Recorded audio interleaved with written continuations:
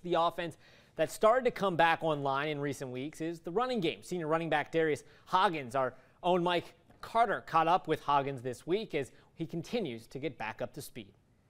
Before the start of the season, the Cajuns' running attack appeared to be clear, with fifth-year senior Darius Hoggins, who backed up former Cajun and current New York Jets running back Elijah McGuire last year as the heir apparent at running back.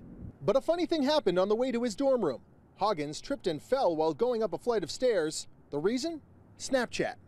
I wasn't snapping, I was looking at snaps. I had food in my hand, the phone right here, and Hoggins, who wears braces, broke his jaw from the fall, requiring him to sit out the first 2 games of the season. I didn't have any teeth knocked out. I didn't have any on my teeth, thanks to my braces, you know. You know, it would have been cool to have him, but I think it was good for those other backs to kind of get that. They were able to progress a little bit faster. Upon his return, Hoggins saw only limited work at running back until teammate Elijah Mitchell went down with a foot injury at Idaho, opening the door for Hoggins to step in.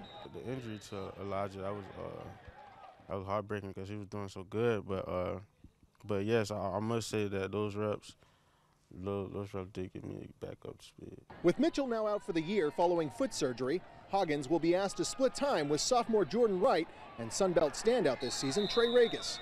As for that Snapchat, well, that's the thing. I don't remember what I was looking at, but it was very interesting. Hoggins said this week that while he, Regis, and Wright all share different abilities at running back, the biggest thing he's learned over the last 3 months is that your best ability is availability.